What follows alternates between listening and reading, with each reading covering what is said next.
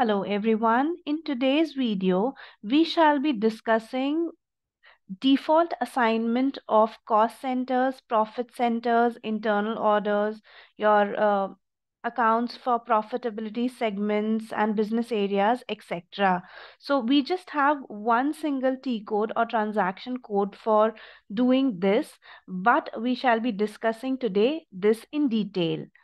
So moving ahead, now we used to do this setting through cost element master data in ECC.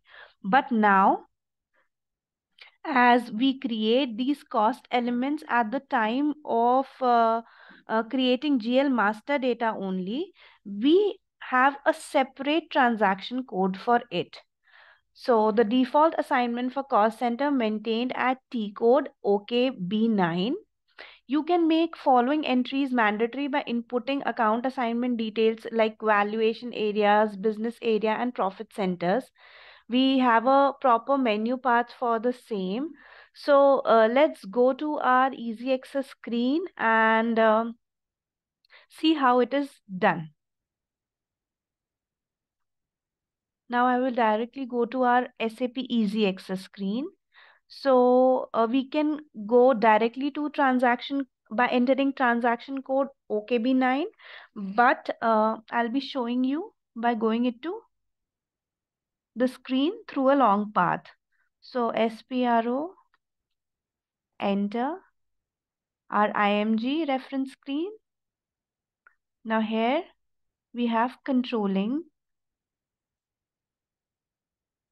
Under this we have cost center accounting. Then we have actual postings.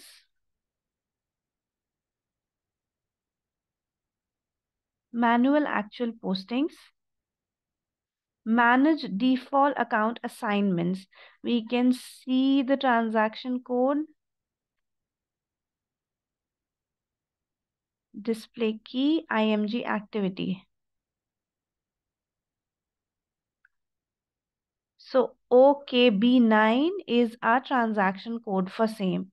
So let's start. Here we will do a new entry for our company code. So we have a company code 1812, that is BRL India. Now here we will assign each cost element to the required cost center. We also have an option for internal orders. Internal orders we have discussed previously in our previous videos. The internal order is made for accumulating specific kind of transaction. For example, we are doing some advertisement campaign and we need to accumulate costs relating to that campaign.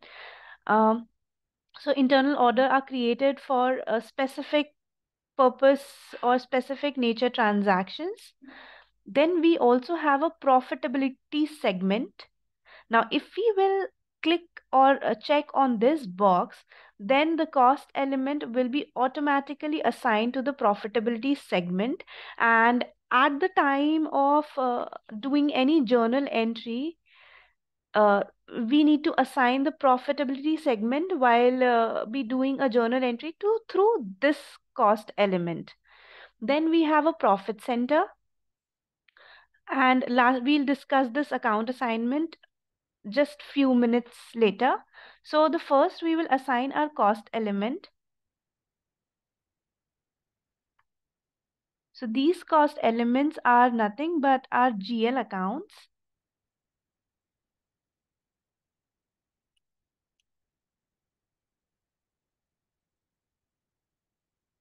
One 1812 is my chart of account. So I have just one cost element and we'll be assigning a cost center here. When we are making a default assignment by using this transaction, then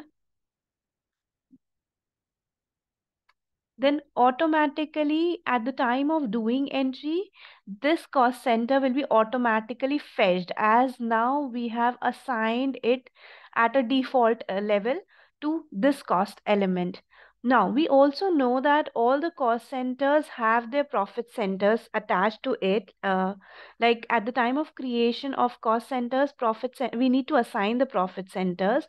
Now, in this segment, we can change the profit center also.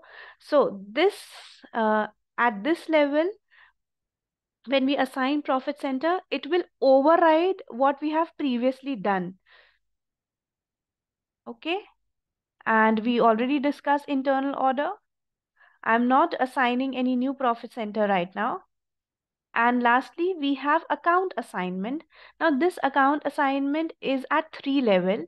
We can also assign a specific business area, valuation area, profit center to our cost element. Now, this will restrict this cost center to assign this specific business area. For example, if I choose business area as mandatory, then what I need to do is to select it. Wait, first I need to save it.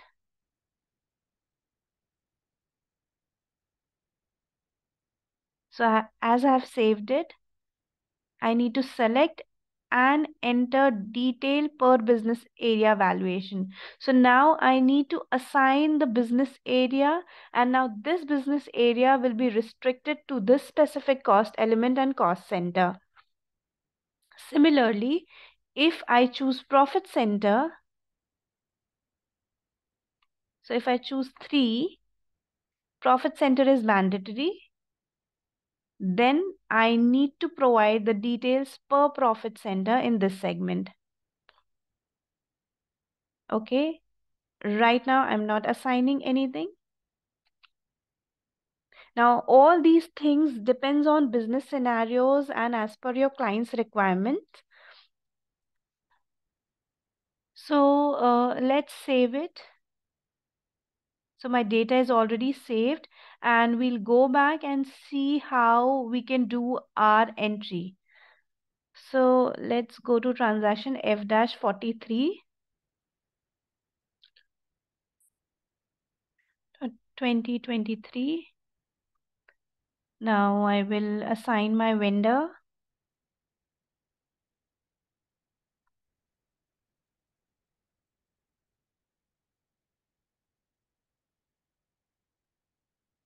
Also, as I have done my configurations for purchase and sale tax, I need to assign my tax procedure, or else my entry would not be completed and I won't be show you the impact.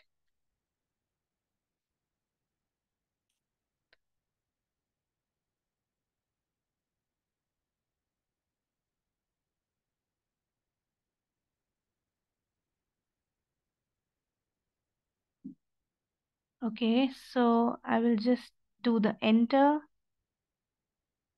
my amount, taxes. Now my debit entry would be my expense or cost element.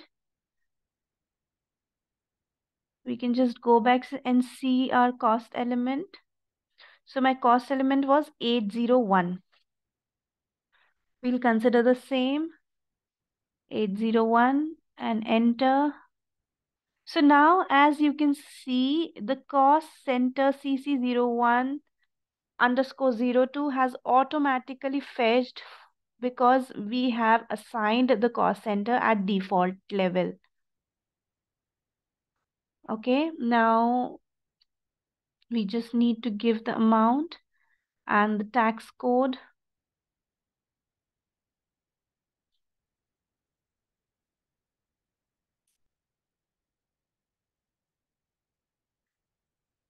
And I think that's it. I will just simulate and see. But the whole purpose was to show you that this cost center, there is one more details that is required.